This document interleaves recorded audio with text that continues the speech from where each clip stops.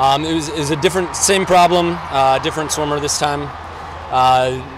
A false start on the second exchange. He left the wall, or he left the blocks before the other swimmer touched the wall. It's challenging when our athletes train in different parts of the world that they don't get comfortable doing exchanges off of each other. So it's a little frustrating.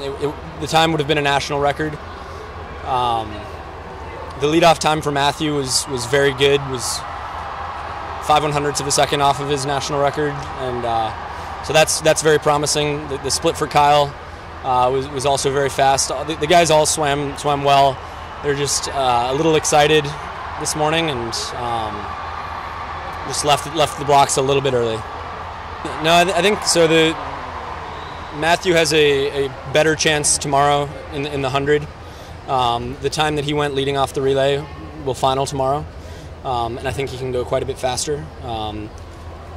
Kyle, I think his split on the relay, despite leaving early, was very good.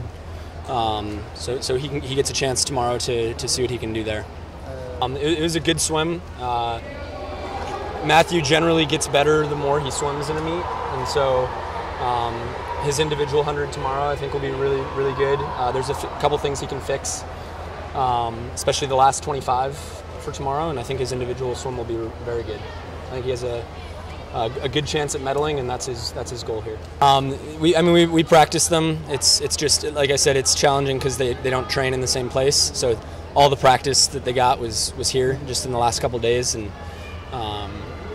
that's something to do it right, you probably need to be practicing together for months to really dial that in.